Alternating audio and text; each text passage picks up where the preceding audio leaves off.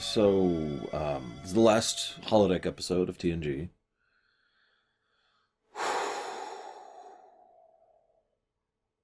Before I go into anything else, did you like it? I'm actually curious, like real question. Did you guys like it?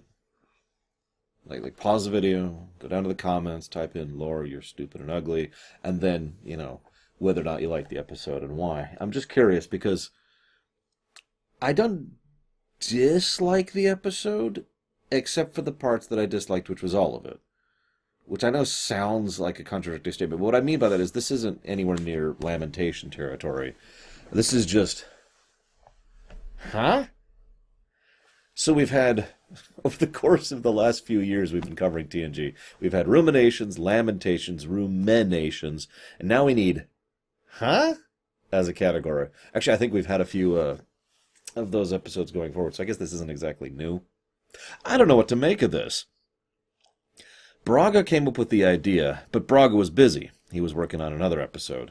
So he tossed it off to Minosky, who tried to do something with it, who then tossed it off to Naren Shankar, who gave it the polishing pass it needed to actually be filmable, bringing the ideas down to something that they could actually film. Funnily enough, even though this looks like an expensive episode, it actually isn't. Every single one of the extra sets was actually just another set Paramount had for something unrelated. So this is actually a pretty cheap episode for them to produce. That's important because it means they're going to have a lot of money for all good things. No, I'm serious. You'll notice we've already had a bottle episode. In fact, several of the recent episodes have been very low-key in terms of budget. This is actually smart on behalf of the producers, so credit to whoever decided to do that. But it means that more money is available for all good things, and all good things needs it. So, good job, legit. But anywho, it also means a lot of the sets look frankly higher quality than they probably should for Star Trek.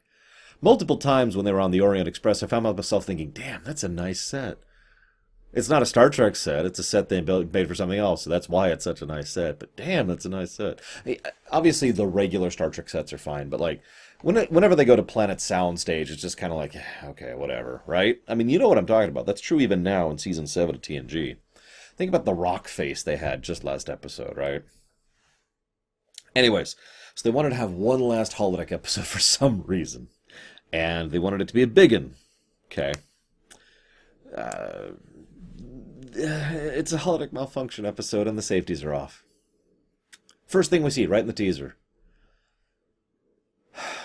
I remember watching this episode. We were getting pretty hyped. They'd already announced, the series finale, and we actually were getting ready for a party. It was this whole thing. It was awesome. But anyways, we were kind of getting ready and hyped for that, so hyped for that. So me and Mom were sitting here, we're watching this, and I think a couple of my friends had been watching this one with me too, because by this point, some of my friends in school who also liked Star Trek would come over and watch it with us, because we had the nicest setup in our living room for this kind of thing. So we're sitting down, we're watching it, and there's the scene where they jump out of the way of the train, and Picard's face is visibly scratched, and at that exact moment, like, all four of us just go, ugh, like at the exact same time, and we all look at each other weird. Because we all realized it was a holodeck malfunction, safeties are off episode, and it's like, oh, come on! Really? That's what you're doing now? I just had to share that. They're really casual about a train coming straight at them. I'm pretty sure that safeties or no, I'd probably try to get out of the way of the train. I don't know, that's just me. Before I move forward, I do want to talk about a fascinating discussion between Data and Picard, because it's actually something that's really applicable to all creation of fiction. Data argues that for the sake of the scene in character, it should be, darker and blackier and doomier. Picard argues, for the sake of a piece of fiction that's being consumed for entertainment, you should make alterations to make it more viable and enjoyable for the people perceiving it, either reading or watching or viewing or playing. This is a weird lesson I had to learn years and years ago, that if you make something look exactly how it should look, or sound how it should sound, or play as it should play, or whatever, it's actually not going to work out that well. You have to basically cheat with it a little bit. cheat with the code or cheat with the music or cheat with the visuals to make it look better for someone who's actually perceiving it as a means of entertainment. It's just a weird little thing. It's a fascinating discussion back and forth. Of course, I also know plenty of people who would argue that you should, I'm doing this because it's in character for my character to do this, and it's like, but you're pissing off all the other players. In short, you always have to keep reality in mind when crafting fiction. This is actually a very important discussion that I've brought up several times, and in several ways that are very important, I think, when it comes to designing this. This obviously is not an example of that, but I know several times where I've brought it up where it's basically been, well, we wanted to do such and such, and it's very appropriate for such and such to happen. And my response is, yeah, but you're still crafting a TV show for people to watch. You have to keep reality in mind when crafting your fiction. Anyways, we find out they're colony hunting, by the way. They're scanning for new places to set up new colonies, which, I'd like to say that surprises me that the Federation is actively colony hunting now, of all times, but not only does that not surprise me, what weirds me out more is where they're colony hunting. Now, I know we're not supposed to actually think about the continuity of Star Trek, because Lord knows they don't. But not a few episodes ago, we were at Journey's End, which was right at the Cardassian border. And then we were at Bloodlines, which was right next to the Cardassian border. The next episode is Preemptive Strike at the Cardassian border. So, 3 episodes before and after, they're looking... you can't tell me there's not some geography here that shows that they're somewhere near the Cardassian border. What would have actually really helped smooth this over, rather than just them stupidly deciding to try and settle even more colonists next to the Cardassian border, is maybe they're looking for replacement colonies for the ones that they have to move because of their stupid treaty. A little thing like that would have helped smooth things over, but continuity, am I right? So, the ship jumps to warp. Now, okay, this scene has to happen. This is one of those because plot moments. This scene has to happen to prove that the computer has the ability to detect a threat to itself and then be able to respond to it. But in order for that to happen, they want it to happen so that the people are not aware of it, so that it can show that independent of the crew, the ship is trying to have prevention and protection and survival and blah, blah, blah. Okay, cool. All of that is stupid, but before we move on, the way they chose to do this is... frankly, very Minosky, actually. So, there's this stupid thing. I actually wrote it down. What it's called? Theta flux distortion. Okay. Now, this theta flux distortion was literally less than 2 seconds from killing them. That would have been hilarious, wouldn't it have been? Can you just picture that? Flying through space, nothing's wrong whatsoever. Dead. I mean, you could argue that maybe it should be more like that. But I'm going to go ahead and disagree, and I'm going to go and give my reasoning why. Why didn't we notice it was happening? Well, our sensors are not programmed to detect it, even though our sensors did detect it, and that's how the ship reacted to it. They even mentioned that this is a mystery. They never solved this mystery, by the way. The ship just decided to reprogram itself, detect for something it had no idea was there, in order to save the ship from the threat that would have actually destroyed them all in less than 2 seconds, if not for the fact that the sensors had been reprogrammed to detect the threat that they had no reason to think was there that would have killed them all. I repeat my statement from earlier. Huh? So, then they go down and they find out that the ship is rebuilding itself Borg style. Am I the only one who would be really, really concerned about that? They're all kind of blasé about it. But the ship is basically using its transporters and its replicators in conjunction to make stuff and rearrange and rebuild stuff, which is exactly what Borg cubes do. They're very familiar with Borg cubes. They've had a lot of really close-up encounters with ones. You'd think at least someone would be like, oh my god. But no, now everyone's just like, okay, well, that's kind of neat. Huh, I wonder if we should do something about that. Nah. Meanwhile, they go on board the holodeck, because this is supposed to be a holodeck episode, remember? And they find out that there's an amalgam of all these different people there. That was kind of cool, I'll give them that. Although, I've commented before on the generic wallpaper music. Can I just say that the generic wallpaper music absolutely ruined several scenes in this episode for me? It's this generic, suspenseful music and it's kind of high-pitched strings. You know what I'm talking about, right? Like, you could probably picture it in your head right now. Yes, picture the song. Do it! I bet you can picture it right now in your head. Especially if you just watch this episode. Because they use that same exact track for so many generic suspense scenes. It's ridiculous. Then, Geordi's console explodes, damaging him, because... I mean, I could make the 1,000-year-old joke about the fact that Star Trek has exploding consoles, but here's the way I want to actually go with that. If we just assume that Star Trek has exploding consoles, you'd think that offensive hacking suites during combat would be a big deal, because, I mean, obviously that should be a big deal anyways, trying to take over the enemy ship, trying to prevent them from taking over your ship, scrambling their sensors, or maybe screwing up with their transporters, or, I don't know, making their consoles explode. Because you could just apparently just do that, because the computer does that here. Just food for thought. Then they flat out say, the safeties are disengaged. Roll my eyes. And then we hit the main plot, finally. The Enterprise D is crafting a new life form. Out of nowhere. Just the Enterprise has decided to start making a new life form. Now, I'm stressing the way I'm phrasing that, because the Enterprise is not becoming sentient or sapient. No, that would actually have consequences and have something interesting to talk about. No, instead, it is designing a new theoretically sentient and sapient life form, at which point it will immediately just snap right back into the position it was before, because this is Season 0 of Voyager. We got to hit that reset button somehow, right? Let me just go ahead and start by saying that this is not droid effect, which actually there's a lot of evidence that a droid effect could happen to a ship this advanced with a computer this advanced. I myself have pointed out several times that the way the holodeck reacts and responds to people is effectively AI, the GM quotient, right? The problem here is that this skips over the experience and time equation and just says, all of the sudden, out of nowhere, it just kind of decides, oh, hey, I want to make a life form. No impetus. It just does this. This is then further complicated by the fact that, well, let's just say that I've heard a lot of Trekkers over the years, and Trekkies, and Trekkoods, and Trekkas, Trekarios, all try to argue that the computers on Starfleet vessels are in fact AIs, enslaved AIs to be specific. This episode didn't help that whole argument. In fact, most of them tend to refer to this episode when using their arguments.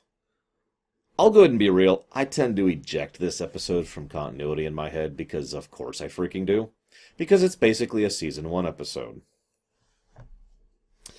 Or a TOS episode. Or an early Voyager episode. I shouldn't draw that parallel. I'm sorry.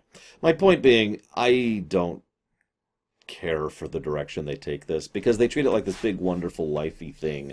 And the episode meanders like crazy. Check this out. So, the Enterprise is making a new life form. Okay. Then they spend a scene and a half explaining the fact that the Enterprise is making a new life form. Okay. Then they go on the holodeck, some weird stuff happens, they fail at asking anything, they don't interrogate the people at all. Troy, this is really strange, Troy is stupid, as in actually unintelligent, and fails to pick up on some really basic, obvious symbolism, and doesn't get any information on anyone. And she just asks obvious questions, constantly, right? Then, oh, by the way, they also didn't bring any tickets. That's actually kind of important, because you'd think that would have occurred to them. Now, keep all that in mind. They then cut to sickbay, where Troy explains, all of a sudden has just suddenly crafted a brain, like a new life form has emerged in her brain out of nowhere, and has suddenly decided to be intelligent, and she rather accurately deduces all the stuff they just saw, even though earlier she was just fumbling about like an idiot. So Troy suddenly finds her brain, and accurately deduces what's going on. And then they explain the bloody obvious to the audience. This is, by the way, the third time this episode has explained this premise to the audience. Third time. First was an exposition scene, then we saw it happening on the holodeck, and now they're explaining what happened on the holodeck, which itself is a reiteration of the explanation scene. Then they go to the holodeck the second time, where they brought tickets. They could have just ejected the entire first holodeck scene, just absolutely, and it would have barely changed the plot. Why did they kill the conductor? That's another one. Why did they kill the conductor? What's with the foundation thing? That, like, why would the conductor be trying to steal that from the... That's never explained either, by the way. So, I mean, I could try to deduce it, but to be perfectly blunt, I don't think this episode deserves my analysis that hard. Because I don't think the writers, plural, put that much thought and effort into this, because this is late season 7, and god dang it, we just need to get to the end of the season, right? As I've said before, I hold no ill will, and I don't speak any venom towards the people who crafted these episodes, but these episodes suck. I said before that season 7 was a lot better than I remembered, and then we hit the latter half of season 7, and by God, it has just been dreck after dreck. There's a bit, oh my God, there's a bit where Worf goes up to the engine room and starts shoveling coal, and then the ship speeds up. And I kid you not, while I was watching this, my friend, I'm not going to name him, but he was watching this, said, oh, don't tell me they're going to do it. And I'm like, what? And he's like, hang on. And he starts laughing, because he was like, they're going to... So there's this thing where they connect the holodeck to the events of the ship. Okay, that makes sense. The problem is that should basically be a one-way connection. Either the holodeck is reflective of the actions of the ship, or the holodeck is controlling the actions of the ship. But if you suddenly decide I don't know, I can't even think of a good analogy. If you decide to suddenly do something on the holodeck, it's not like more matter or energy is just suddenly magically created on the ship. There's not a literal one-to-one connection between the two. And yet Worf shovels coal into the train, and the ship speeds up. We could try to talk around that, but it's really, really stupid. Anywho, so... Okay, they brought the tickets, they do that, it starts affecting reality. Really nice set, dude. It's a good-looking set. But wait! We've got about 8 minutes left till the end of the episode. We need a threat of the week. Oh my God, the ship's going there, and it's going to turn off the life support, and we've only got 2 hours of oxygen. Quick, we need to convince the ship that we're on its side, and that we have to go to this other place so we don't all die. Threat of the week! And it's solved. We're good, okay. And they have this throwaway line about some species who exist only to breed and then die. And so that explains everything about why the Enterprise suddenly became sentient and then suddenly stopped. Although if we're going to follow that to its logical conclusion, it shouldn't revert back the way it was. It should frickin' die. Which would be very bad for our crew, so I guess that's why they don't do that. But it also just kind of gets back to my overall point. This is really stupid. Even if you start with the premise of Enterprise makes a life form, you've already lost me. Now I could just cut off here and just be like, whatever. Because I'm kind of trying to get to the end here too, right? But I'm going to put in a little bit of extra work here, and I'm going to say that I thought about this. And I love the idea of them basically having the dilemma of what to do with a computer which is starting to have the beginnings of droid effect happen to it. Starting to reach over into that gray morass, leading up to true sentience and sapience. Because it's not there yet. So what do you do about it? It would basically be an abortion episode at that point, if we're just being completely blunt. But that would leave them with a very serious and very real problem. And, I mean, you're probably thinking, well, Lore, how would you solve that dilemma? I'd have them allow it to become sentient and sapient and coordinate work with it. I mean, we've seen AIs that basically run ships before that have a working relationship with the people on the ship.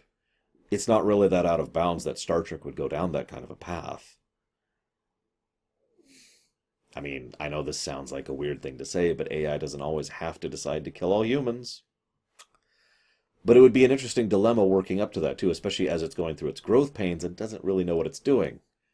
Like a newborn baby, it doesn't really know what's dangerous to itself or those around it. It hasn't developed that far yet. That's why you have to take very careful care of young children. Make sense? That's what I would have done with it. I'm curious of your thoughts, as ever, what you would have done or what you think of my own little, lore rewrite version. Next week, next week, we go back to the Cardassian border. And we say goodbye to Rolaren. I'll see you there, guys.